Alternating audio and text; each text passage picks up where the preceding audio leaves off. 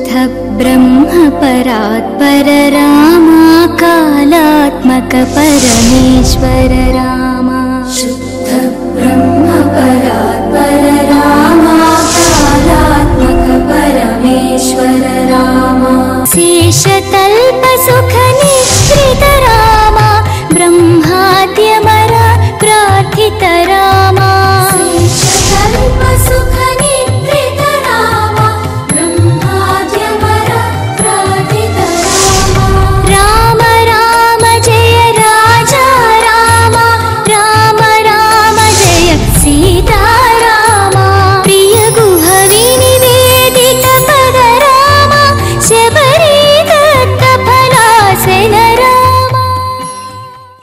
ఎప్పుడైతే రాముడు విశ్వామిత్రుని వెంట అడుగు వేశాడో వెంటనే తతో వాయు సుఖస్పర్శో విరజస్కౌ వవౌ తదా విశ్వామిత్రగతం దృష్ట్వా రామం రాజీవలోచనం. విశ్వామిత్రగతం రామం, విశ్వామిత్రుడు వెంట వెళుతున్న రామచంద్రమూర్తిని చూసిన వెంటనే గాలి చక్కగా వీచింది అని వర్ణించాడు. ఈ వర్ణనలోనే రామాయణ రహస్యాలు తెలుస్తూ ఉంటాయి. అంటే అంతవరకు గాలి కూడా టెన్షన్తో బిగించుకుపోయిందండి, స్తంభించుకుపోయింది. అంటే రామచంద్రమూర్తి ఇప్పుడు వెళతాడా లేదా, లేక తండ్రి మీద ఉన్నటువంటి ప్రేమతో ఉండిపోతాడా అనేటువంటి ఒకానొక ఆందోళన పంచభూతాలకి కలిగిందనమాట.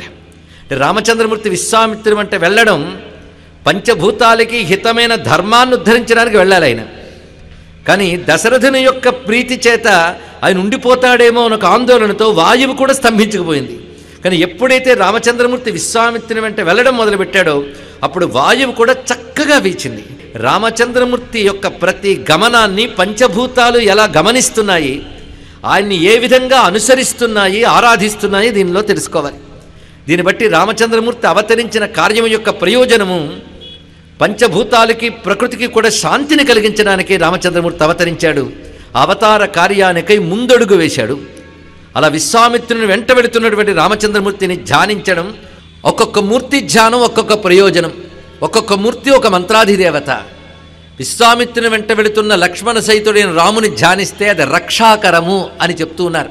అందుకే మీరు రామరక్షా స్తోత్రం కానీ పరిశీలిస్తే లక్ష్మణ సహితుడైన రాముణ్ణే అడుగడుగున వర్ణిస్తారు. మీరు గమనించండి ఏమిటా రహస్యం అంటే, లక్ష్మణ సహితుడైన రాముని ధ్యానిస్తే అలా ధ్యానించిన వాడికి రక్షణ లభిస్తుంది. లక్ష్మణ సైతంగానే ఆయన జగద్రక్షణకు బయలుదేరాడు. చిట్ట చివరికి రావణ వధ వరకు లక్ష్మణుడు ఆయన వెంటనే ఉంటూ ఉన్నాడు. అందుకే రామపాతు సలక్ష్మణ అనేటువంటి భావం. అటువంటి రక్షామూర్తి అయిన లక్ష్మణ సహితుడైన రామచంద్రమూర్తి ఇప్పుడు ఇంకా 16 ఏళ్ళు కూడా ఇంకా పూర్తిగా రానటువంటి లేత కౌమార దశలో ఉన్నటువంటి స్వామివారు ఎప్పుడైతే బయలుదేరారో గాలి నెమ్మదిగా వీస్తున్నది.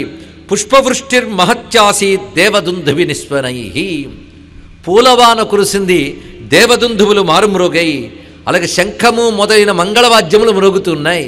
ఏమిటి వర్ణంలో ఉన్న ఉద్దేశం ఏంటంటే, రాముడు బయలుదేరగానే దేవతలకు ఆనందం కలుగుతున్నది. అంటే దేవకార్యం కోసం రామచంద్రమూర్తి బయలుదేరుతున్నాడు. అందుకే రాముడికి తన పనంటూ ఏమీ లేదండి, దేవకార్యమే రామకార్యం. దేవకార్యం అనగా లోకరక్షణ, కనుక రామకార్యం అనగా లోకరక్షణ అని అర్థం చేసుకోవాలి ఇక్కడ. అందుకు రామచంద్రమూర్తి బయలుదేరుతుంటే పంచభూతములు శాంతించాయి, ఆనందిస్తూ ఉన్నాయి. దేవతలు కూడా ఆనందంగా పూలవాన కురిపిస్తున్నారు, మంగళవాద్యములు మ్రోగిస్తూ ఉన్నారు. అంత దివ్యమైన మంగళకరమైన ఘట్టం ఇది. విశ్వామిత్రో యయావగ్రే తతో రామో ధనుర్ధర కాకపక్షధరో ధన్వి తంచ సౌమిత్రిరన్వగాత్. ఇక్కడి దృశ్యం ఎలా అంటే, ముందుగా విశ్వామిత్రుడు వారు ఉన్నారు మహర్షి, ఆయన వెనకాల ఆ జులపాలు జుట్టు కలిగినటువంటి ఆ కౌమార దశలో ఉన్న రామచంద్రమూర్తి, ఆయనతో పాటు లక్ష్మణస్వామి. వీరిద్దరూ ఎలా ఉన్నారంటే, కలాపినౌ ధనుష్పాణి శోభయానౌ దిశో దశ విశ్వామిత్రం మహాత్మానం త్రిశీర్షా వివపన్నగౌ. వాల్మీకి కవిత్వం అనేటువంటిది ఒక పరిశీలించవలసిన ఆస్వాదించవలసిన అద్భుతమైన అంశం. ఇక్కడ ఎంత చక్కగా చూపిస్తున్నాడంటే, అక్కడ రాముడు లక్ష్మణుడు కూడా 2 భుజాలకి 2 అమ్ముల పొదులు పెట్టుకున్నారు, చేతిలో ధనుస్సులు పట్టుకున్నారు. ఈ 2 అమ్ముల పొదుల మధ్యలో వారి ముఖం ఉన్నది.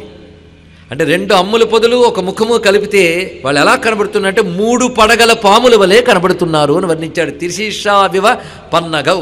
ఆ 3 పడగలు అకార ఉకార మకారములను భావించిన తప్పేం లేదు. ఆ విధంగా వెళ్తున్న పరబ్రహ్మలా ఉన్నారు. స్థాణుం దేవమివాచింత్యం కుమారావివ పావకీ. శివుని వెంట వెళుతున్న సుబ్రహ్మణ్య రూపముల వలె ఉన్నారు అన్నారు. అంటే సుబ్రహ్మణ్యుడు ఆవిర్భవించినప్పుడు శివుడు పార్వతి ఇద్దరు 2 చేతులు చాచట. అప్పుడు ఆయన 2 రూపాలు ధరించాడు. ఆయన ఒకడు స్కందుడు, ఇంకొకడు విశాఖుడు. ఈ స్కంద విశాఖులు ఇద్దరూ కలిసి శివుడి వెంట వెళుతూ ఉంటే ఎలా ఉంటుందో రామలక్ష్మణులు విశ్వామిత్రుని వెంట వెళుతున్నప్పుడు అలా ఉన్నది అని వర్ణన చేశారు. ఇక్కడ కూడా సుబ్రహ్మణ్య స్మరణ జరిగింది. ఎందుకంటే సుబ్రహ్మణ్యుని ఆవిర్భావమే దేవతలకు శక్తినివ్వడం, అసురుల్ని సంహరించడం. రామచంద్రమూర్తి యొక్క లక్షణం కూడా అదే. స్కంద స్కందధరో ధుర్యః అనేటువంటి విష్ణు సహస్రనామాన్ని ఇక్కడ మనం స్మరించుకోవచ్చు. అధ్యర్థయోజనం గత్వా సరైవా దక్షిణే తటే రామేతి మధురాం వాణీం విశ్వామిత్రోభ్యభాషత. రామలక్ష్మణులు వెంట నడుస్తున్నా విశ్వామిత్రులు వెనుతిరిగి చూడలేదండి. ఆయన ముందు వేగంగా వెళ్ళిపోతున్నాడు.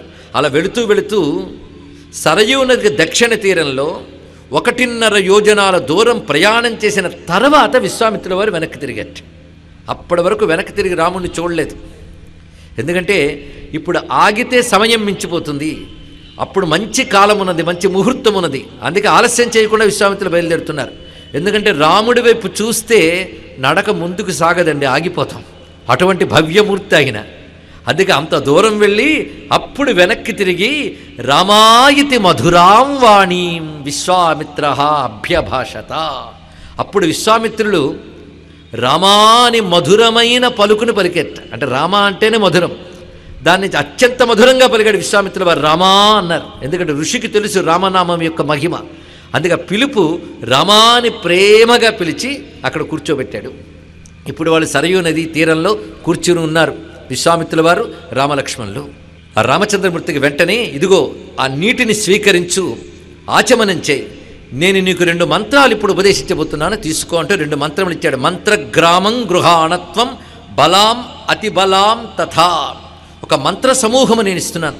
ఈ మంత్ర సమూహానికి 2 భాగములు, ఒక్కొక్క భాగానికి ఒక్కొక్క పేరు. బల అతిబల. ఈ బల అతిబల అనేటువంటి 2 మంత్రములు నీకు ఇస్తున్నాను. ఇది గాయత్రీ మంత్ర సంహితమైనటువంటి మంత్రరాశి. ఇది మంత్రశాస్త్రంలో ఉంటుంది. ఇది సరి అయినటువంటి యోగ్యత కలిగిన, సంస్కారము కలిగిన శిష్యులు, సిద్ధపురుషులైన మహాత్ముల ద్వారా పొందవలసినది ఇది. అలాంటి మహామంత్రాలు నీకు ఇస్తున్నాను. ఈ మంత్రముల యొక్క మహిమ ఎలాంటిదంటే, ఈ మంత్ర ప్రభావం వల్ల న శ్రమో న జ్వరో వాతే న రూపశ్చ విపర్యయః. శ్రమ కానీ, జ్వరాది బాధలు కానీ, రూపములో మార్పులు కానీ రాదు. అదేవిధంగా ఎలాంటి స్థితులైనా రాక్షసాది దుష్టశక్తులు ఏమీ చేయలేవు. బాహుబలం అద్భుతంగా ఉంటుంది. అలాంటి మంత్రములు నీకు ఇస్తున్నాను, స్వీకరించు అని చెప్పాడు. రామాయణంలో మంత్ర విశేషాలు అనేది పరిశోధించవలసిన మరొక అంశం అండి ఇక్కడ. ఎందుకంటే సమగ్రమైన భారతీయ సంస్కృతికి రామాయణం ఒక పీఠం.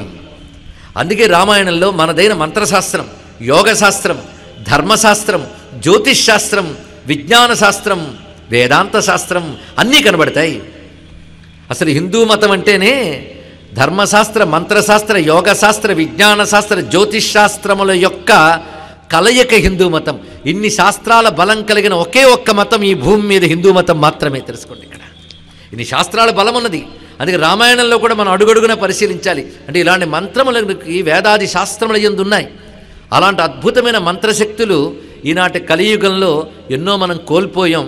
వాటిని అనుష్ఠించే పవిత్రత కూడా కోల్పోయాం. వాటిని స్మరించుకుంటే చాలు. ఇప్పుడు ఏం చేస్తాం? మొత్తం మీద రామచంద్రమూర్తికి బల అతిబల అనే 2 మహామంత్ర విద్యల్ని విశ్వామిత్రుల వారు ఉపదేశించారు. వాటిని పొందిన తర్వాత మళ్ళీ ప్రయాణం ప్రారంభిస్తూ క్రమంగా లోకరక్షణకై ఈ విద్యలు తీసుకోవయ్యా అని చెప్పాడు. గృహాణ సర్వలోకస్య గుప్తయే రఘునందన. అందుకే మంత్రాది విద్యలు కానీ, అస్త్రాది విద్యలు కానీ లోకరక్షణకు ఉపయోగపడాలే తప్ప వ్యక్తి స్వార్థానికి ఉపయోగపడరాదు. ఇది గ్రహించాలి. తపశ్శక్తిని స్వార్థానికి, 10 మంది యొక్క బాధకి ఉపయోగిస్తే వాడు రాక్షసుడు. తపశ్శక్తిని లోకక్షేమానికి ఉపయోగిస్తే వాడే దేవత. ఇది తెలుసుకోవాలి ఇక్కడ. అందుకే రామచంద్రమూర్తికి మంత్రములు ఇచ్చి విశ్వామిత్రుల వారు చెప్పిన మాట ఏమిటంటే, సర్వలోకస్య గుప్తయే గృహాణ, సర్వలోక క్షేమానికై వీటిని స్వీకరించవయ్యా ఓ రఘునందన అని ఉపదేశించాడు. ఆ తర్వాత బయలుదేరినటువంటి వారే త్రోవలో ప్రయాణం చేస్తున్నారు. మధ్యలో విశ్వామిత్రుల వారు ఒక చోటుకు వెళ్ళిన తర్వాత ఇంకా సాయంత్రం అయ్యింది కనుక సూర్యభగవాన్ని ఉద్దేశించి సాయంకాల సంధ్యావందనం చేసుకున్నారు. ఆ రాత్రి విశ్రమిస్తున్నప్పుడు రామచంద్రమూర్తి విశ్వామిత్రుల వారి పాదాలు ఒత్తేటండి. అవతార పురుషుడైన రాముని వద్ద మనం నేర్చుకోవాల్సింది ఏంటంటే, తాను భగవానుడు అయినప్పటికీ కూడా మానవుడిగా అవతరించినప్పుడు మానవుని ఆదర్శాలన్నీ రామచంద్రమూర్తి చూపిస్తున్నాడు. మాతృదేవో భవ, పితృదేవో భవ, ఆచార్యదేవో భవ అనేది మానవుని ఆదర్శాల్లో అత్యంత ప్రధానమైనవి. అందుకే గురువైనటువంటి విశ్వామిత్రుల వారు కానీ చేస్తున్న సేవ ఎంత విశేషమో. గురు కార్యాన్ని సర్వాణి నియుజ్య కుశికాత్మజే ఊషిస్తాం రజనీం తత్ర సరయివాం సుసుఖం త్రయ. ఆ విధంగా సరయూ నదీ తీరంలో ఆ రాత్రి గడిపిన తర్వాత మరో రోజు సూర్యోదయం అవుతూ ఉన్నది. సూర్యోదయానికి ఇంకా ముందు కాలమే. అప్పుడు విశ్వామిత్రుల వారు ముందు నిద్రలేచి రాముల వారిని నిద్రలేపుతున్నారండి. ఈ నిద్రలేపుతున్నటువంటి ఘట్టాలు మనకి ఈ ప్రయాణంలో 2-3 పర్యాయాలు వస్తాయి. అందులో మొదటి పర్యాయం ఇప్పుడు మేల్కొలుపు. విశ్వామిత్రుల వారు రామచంద్రమూర్తికి చెప్పిన మేల్కొలుపు. ఆ మేలుకొలిపే నేటికి వెంకటరాముడు విని జగతిని అనుగ్రహిస్తున్నాడండి. కౌసల్యా సుప్రజా రామ పూర్వా సంధ్యా ప్రవర్తతే ఉత్తిష్ఠ నరశార్దూల కర్తవ్యం దైవమాన్హికం. ఒక దివ్యమైన శ్లోకం ఇది. ఇక్కడ విశ్వామిత్రుల వారు ఎలాంటి భావంతో పలుకుంటారంటే, ఆ లేచిన వెంటనే రాముల వారిని చూశారు. ఆయన మంచి నిద్రలో ఉన్నాడు. చిన్నపిల్లవాడు కదా, ఇంకా అప్పుడే ప్రయాణం చేసి ఉన్నాడు. అలసటతో నిద్రిస్తూ ఉన్నాడు. ఆ నిద్రిస్తున్న రామచంద్రమూర్తి యొక్క సౌందర్యం చాలా అద్భుతంగా ఉన్నది. వెంటనే గుర్తుకొచ్చింది ఎవరంటే, ఈ నిద్రిస్తున్న రాముణ్ణి రోజు మేల్కొల్పే భాగ్యం ఎవరికి దక్కుతుంది? కౌసల్యమ్మకి.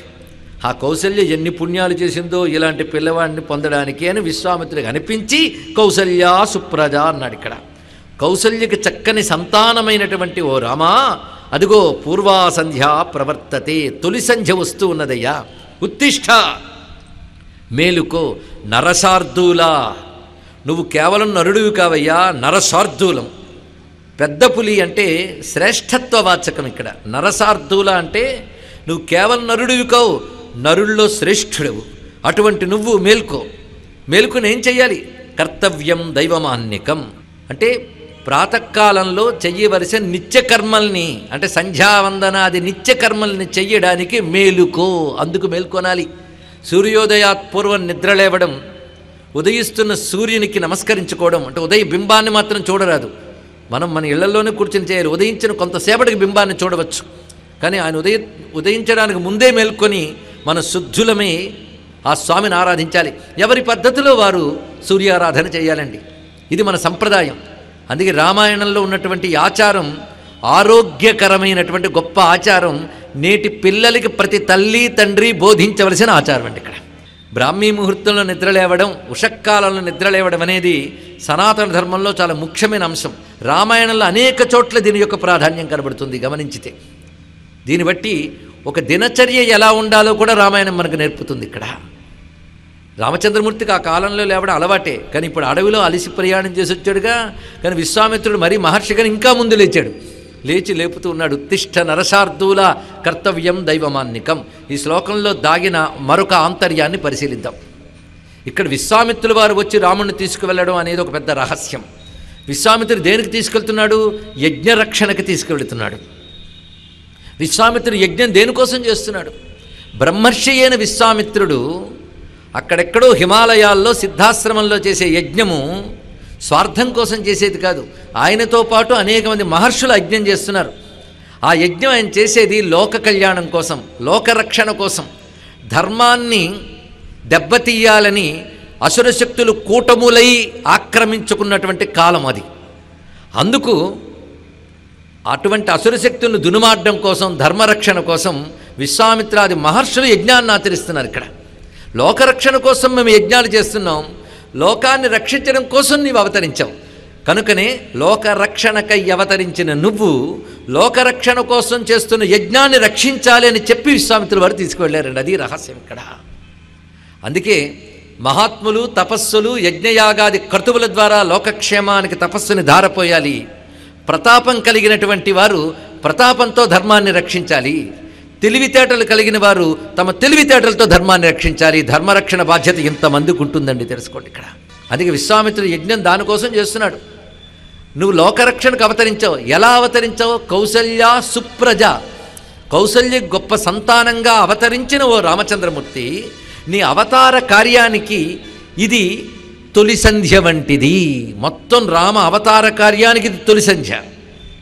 నువ్వు కర్తవ్యం దైవం అంటే అర్థం ఏంటంటే దేవకార్యాన్ని సాధించడానికై అవతరించిన వాడవు. దేవకార్య సముద్యత అని చెప్పినట్లుగా దేవకార్యానికి అవతరించావు. ఆ దేవకార్యానికి కావలసినటువంటి ప్రయత్నం ఏదో ఇప్పుడు చెయ్యాలయ్యా అని లేపడం. అంతేగాని పొద్దున సంధ్యావందనం చేసుకో లే అని చెప్పేది బాహ్యార్థం. లోపల అంతరార్థం ఏంటంటే లోకరక్షణకై దేవకార్యమును ఆచరించడానికై మేలుకో. ఇక్కడి నుంచి నువ్వు నీ యొక్క నారాయణత్వాన్ని అవతార కార్యానికి అభిముఖంగా చూపించాలి అని విశ్వామిత్రుడు దీని ద్వారా సూచన చేస్తున్నాడండి. ఈ శ్లోకం అందుకు అద్భుతం. దీన్ని బట్టి భగవంతుని లోకరక్షణ కోసం ప్రేరేపించడం అనేదే సుప్రభాతంలో దాగిన పరమార్థం. ఈ విధంగా రామచంద్రమూర్తిని మేల్కొల్పిన ఈ శ్లోకంలో గాయత్రీ మంత్రము యొక్క సూక్ష్మశక్తి దాగి ఉన్నది. అందుకే ఇది మహామంత్రం కింద లెక్క. ఇది గమనించవలసిన మరొక అంశం. ఎందుకంటే రాముడు ఎవరు అంటే గాయత్రీ మంత్రము ద్వారా ప్రతిపాదింపబడే భగవంతుడు. గాయత్రీ మంత్రం ఎవరిని చెప్తుందంటే సృష్టి స్థితి లయకారకుడు బ్రహ్మ విష్ణు శివాత్మకుడైన పరమాత్మ ఎవడు సూర్యమండలంలో ఉన్నాడో ఆయన్ని తెలియజేస్తుంది. అంటే పరమాత్మ సర్వవ్యాపకుడు, కానీ మనకి మాత్రం సూర్యమండలం నుంచి ఆయన అనుగ్రహిస్తున్నాడు. కానీ సూర్యమండలాంతర్వర్తి అయినటువంటి బ్రహ్మ విష్ణు శివాత్మకమైనటువంటి నారాయణ బ్రహ్మమే గాయత్రి. అలాంటి నారాయణ బ్రహ్మము నరుడై పుట్టినప్పుడు ఆయన నారాయణుడని ఎవడు పోల్చుకోగలడండి? ఎవడు గాయత్రి మంత్ర ద్రష్టయో అతనే పోల్చుకోగలడు. అందుకే విశ్వామిత్రుడు వారే ఎందుకు వెళ్ళారు అంటే గాయత్రి మంత్ర ద్రష్ట విశ్వామిత్రుడు, గాయత్రి మంత్ర స్వరూపము రామచంద్రమూర్తి. అదండి దీనిలో ఉన్నటువంటి రహస్యం. గాయత్రి ఎవరు? వేదమాత. వేదమనగా ధర్మము, సమస్త ధర్మము వేదస్వరూపము. అలాంటి ధర్మాన్ని ఉద్ధరించడానికి అవతరించిన వాడు రామచంద్రమూర్తి, వేదవేద్యుడు అయినటువంటి నారాయణుడు. నారాయణుడు అనగా బ్రహ్మ విష్ణు శివాత్మకుడైనటువంటి పరమాత్మ. అందుకు గాయత్రి స్వరూపుడైన నారాయణమూర్తిని గాయత్రి మంత్రద్రష్టయ్యన విశ్వామిత్రుడు పోల్చుకుని యజ్ఞరక్షణకు తీసుకువెళ్తున్నాడు. ఎందుకంటే యజ్ఞం వేదాన్ని ఆధారం చేసుకుని నడుస్తుంది. వేదమునకు తల్లి గాయత్రి, కానీ గాయత్రి లేనిది యజ్ఞం లేదు. కానీ యజ్ఞరక్షణకు యజ్ఞోవై విష్ణు అని చెప్పినట్లుగా యజ్ఞరూపుడైన విష్ణువుని యజ్ఞరక్షణ కోసం యజ్ఞరూపిణి అయిన గాయత్రి మంత్రాన్ని దర్శించిన విశ్వామిత్రుడు వారు తీసుకెళ్లారు. ఇదండి రామాయణంలో ఉన్న ఒక రహస్యం. కనుక రామాయణం ఒక యజ్ఞ రహస్యము. ఇదొక పరిశోధించవలసిన అంశం. అందుకే రామాయణ పారాయణ చేస్తే వేదంలో చెప్పిన అనేక యజ్ఞములు ఆచరించిన పుణ్యం వస్తుంది. యజ్ఞోవై విష్ణు అని వేదమాత చెప్తున్నది. యజ్ఞమే నారాయణుడు, ఆ యజ్ఞస్వరూపుడు. అందుకే యజ్ఞయుజ్జో మహేజ్యశ్చ క్రతుసత్రం సతాంగతి అని మనకు విష్ణు సహస్రం చెప్తోంది కదా. యజ్ఞో యజ్ఞపతిర్యజ్వా యజ్ఞాంగో యజ్ఞవాహన యజ్ఞభృద్యజ్ఞకృద్యజ్ఞి యజ్ఞభుగ్యజ్ఞసాధన యజ్ఞాంతకుర్యజ్ఞగుహ్యమన్నమన్నాదయేవచ. ఆ స్వరూపమే రామో విరామో విరజో మార్గో నేయో నయోనయ. అది విష్ణు సహస్రం అంతా 1000 నామాలు చదివిన పుణ్యం రావాలంటే శ్రీరామ రామ రామ అనుకోని ఒక్క మాట చెప్పేశాడు శివుడు. ఎందుకంటే విష్ణు సహస్ర సారమే రామనామం. విష్ణు సహస్రం అంటేనే యజ్ఞస్వరూపం, యజ్ఞస్వరూపుడు రాముడు. ఇంత రహస్యం ఉందండి రామాయణంలో. అందుకే ఒక ఆదర్శప్రాయమైన మానవుడి కథ మాత్రమే కాదు రామాయణం, యజ్ఞరూపుడైన నారాయణుని ఉపాసన రామాయణం. అందుకే రామాయణ శ్రవణం, రామాయణ మననం, రామనామం యొక్క ఉచ్చారణ మనకు యజ్ఞఫలాన్ని ప్రసాదిస్తుంది. ఆ రహస్యం ఈ శ్లోకంలో మనకు చూపిస్తున్నాడు. కానీ గాయత్రి మంత్ర దృష్టి అయిన విశ్వామిత్రుల వారు ఉత్తిష్ట నరసార్ధుల అనడంలో విశేషం ఏంటంటే నువ్వు నరుడిగా కనబడుతున్నా కేవలం నరుడివి కావు, నరుని రూపంలో ఉన్నటువంటి సర్వశ్రేష్ఠుడివైన భగవానుడువు నువ్వు అని దీని యొక్క భావం. ఈ విధంగా ఎప్పుడైతే మేల్కొలిపాడో వెంటనే రామచంద్రమూర్తి లక్ష్మణ సమేతుడే మేల్కొని నిత్యకృత్యములు చేసి అర్ఘ్యప్రదానము, దేవర్షి తర్పణాలు మొదలైనవి చేసి జపం చేసుకుని కృతాన్యకౌ మహావీర్యౌ ఉభయులు కూడా ఆన్నిక కార్యములు చేసి విశ్వామిత్రునికి నమస్కారం చేసుకుని ప్రయాణం ప్రారంభించారు. ఆ వెళుతూ ఉండగా ఒక మంచి ఋషి ఆశ్రమం కనబడింది. ఆ ఆశ్రమం అత్యంత పవిత్రంగా గోచరిస్తున్నది. ఈ ఆశ్రమం ఏమిటి, దీని పవిత్రత ఏమిటి అంటే నాయన ఇది శివుడు తపస్సు చేసిన ఒక పవిత్రమైన ఆశ్రమము.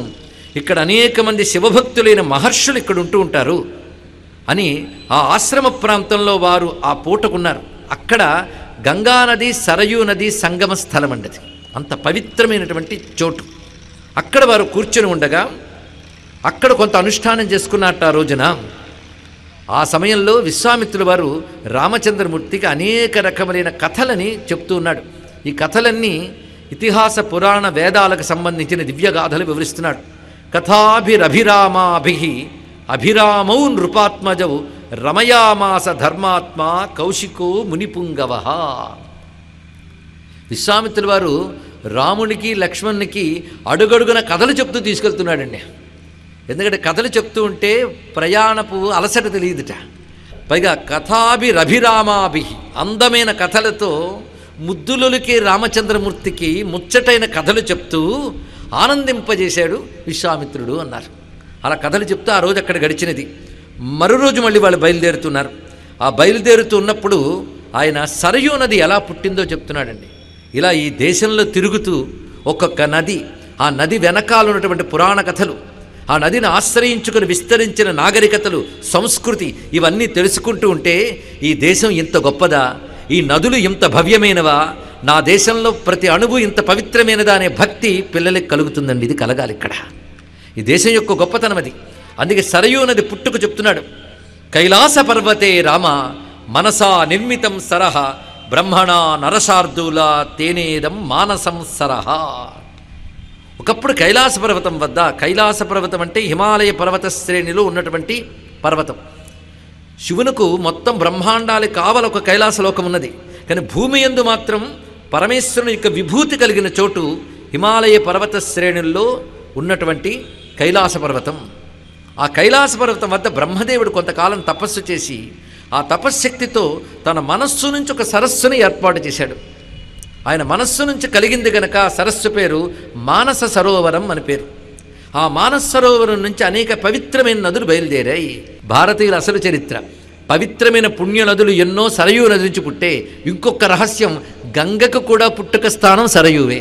అది అక్కడ పుట్టి గోముఖం దగ్గర వ్యక్తమై గంగోత్రి నుంచి ప్రవహిస్తూ వస్తున్నది. అదేవిధంగా శతద్రు మొదలైన అనేక నదులకి పుట్టుక చోటు సరస్సు, మానస సరస్సు. అందుకే మానస సరోవరం అంత పవిత్రమైనటువంటిది. అలాంటి మానస సరోవరం నుంచి పుట్టిన నది గనక అక్కడ పుట్టి అయోధ్య దాకా వచ్చినటువంటి నది అది. సరస్సు నుంచి పుట్టింది కనుక దీనికి సరయూ అని పేరున్నదయ్యా. సరయూ నది యొక్క విశేషం చూపించి, ఈ పవిత్రమైన నదీ తీరాల్లో శక్తి తరంగాలు బాగా ఉంటాయి గనక మహర్షులు తపస్సును ఆచరిస్తారు. వాళ్ళ తపస్సు చేత మరింత శక్తి ఆ తీర ప్రాంతాలకి ఏర్పడుతుంది అంటూ సరయూ నది యొక్క విశేషం చూపిస్తూ, దాని యొక్క తీరంలో ఉన్న అనేక అరణ్యములో ఉన్న వృక్షాలు అవి చూపిస్తూ ఉండగా, మధ్యలో అడవులు దాటి వస్తూ ఉండగా, ఒకప్పుడు గొప్పగా బ్రతికి ఇప్పుడు పూర్తిగా నశించిపోయినట్టుగా ఉన్నటువంటి గ్రామములు కనబడ్డాయి. వెంటనే రామచంద్రమూర్తి అడిగాడు, ఇవేమిటి, ఏవో పాడుపడ్డట్టున్నాయే అని అడగగానే వెంటనే విశ్వామిత్రుల వారు వాటి కథ చెప్తున్నారండి. ఇక్కడ ఎంత విశేషమైన అంశములు.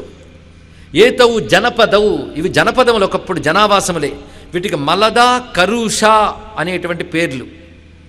ఈ దేశములు ఒకానొక రాక్షసి ఆక్రమించుకుని ఇక్కడ ప్రజలందరినీ భక్షించి జంతు సంతతిని నాశనం చేసి ఇప్పుడు జనావాసములు లేని భయంకరమైన చోట్లుగా మార్చేసింది.